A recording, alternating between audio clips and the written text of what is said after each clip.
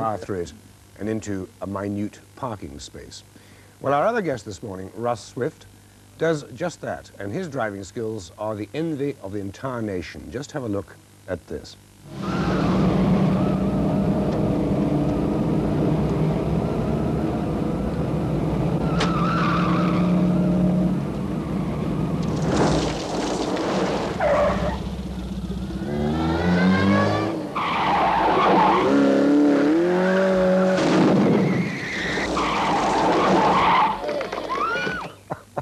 Absolutely fantastic. Well, now, we're joined, as you know, by Russ himself, but also by Jill Harper, who, now, you've driven in on 4 wheels as opposed to 2. Oh, yeah. That's right.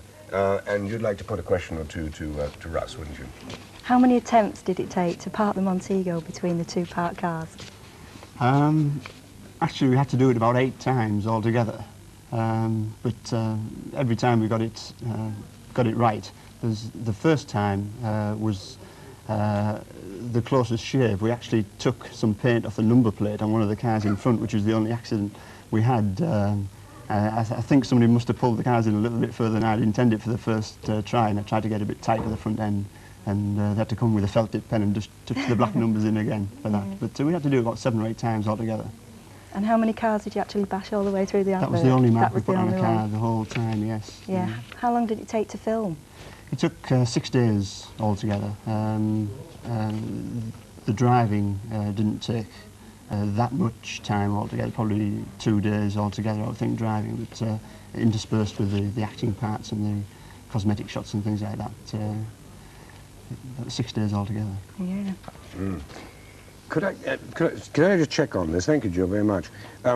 There was no oil then to help you slide in sideways? No, in fact, after the first attempt there, they came along with a brush and rubbed the tyre marks out and left a bit of dust on the surface where I was skidding in, and it made it less predictable. Yes. I needed a clean, dry surface to know exactly just how much speed and effort I had to put into it to make the car stop totally parallel with the other 2 cars. It's wonderfully skillful. Wendy Wilmer has a question from Penrith in Cumbria. Wendy, your question, please. Hey, good morning.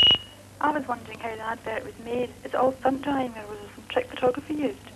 There was no trick photography whatsoever in the driving. The only misleading thing possibly is the gap that I was supposed to drive down. As you see me approach the wall, which I go up to get onto 2 wheels, the gap that you see behind the wall is in fact narrower than I went through. I did in fact drive through a gap that was impossible to drive through, which, as far as I was concerned, would probably have been good enough to show and made it more realistic.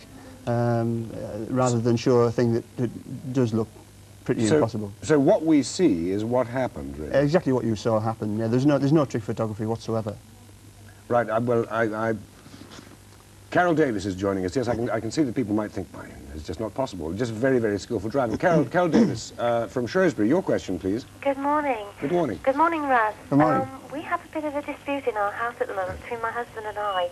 What it is, did you actually bump any of the cars that you were just sort of turning into? Because I'm sure that it sounds as if there's a noise that my husband says you actually bumped one of the cars, just as you're backing it down and ready to turn. Do you know what I mean? Yes, another one, the one with a reverse spin just before the flower bed. That's right.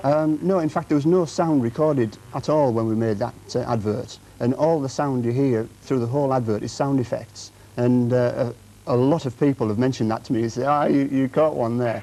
But in fact, I didn't. And some people even say the car moved as I hit it.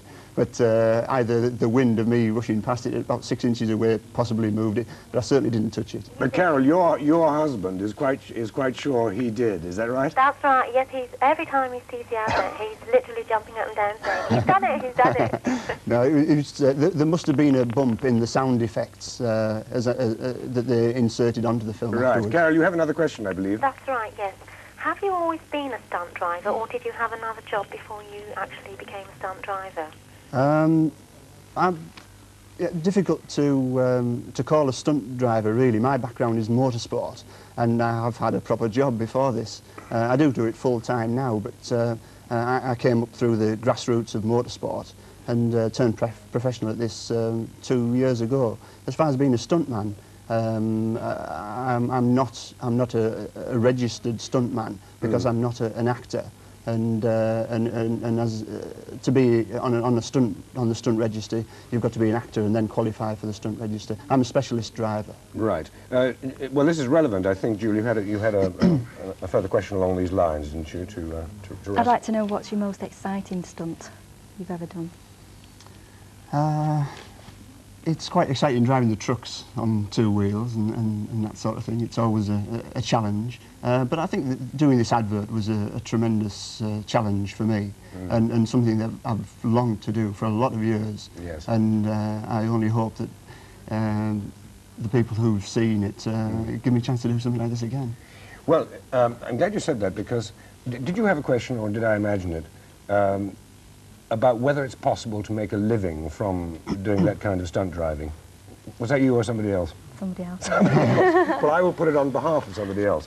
Is it possible to make a living doing that kind of driving? Well, I've been doing this exhibition type of work for 6 years now, and struggled very, very hard to find people who would actually pay me to do it. Yes. And in '86, I did actually turn professional, and have made a living out of it for the last 2 years, and this year we've developed our displays and the work to give me a good income from it. Good. Well, I don't think the Montego commercial could have done you any harm. No, I don't think so. Thank you, Russ, very much for joining us, and indeed, Jill. Many thanks indeed. Thank you.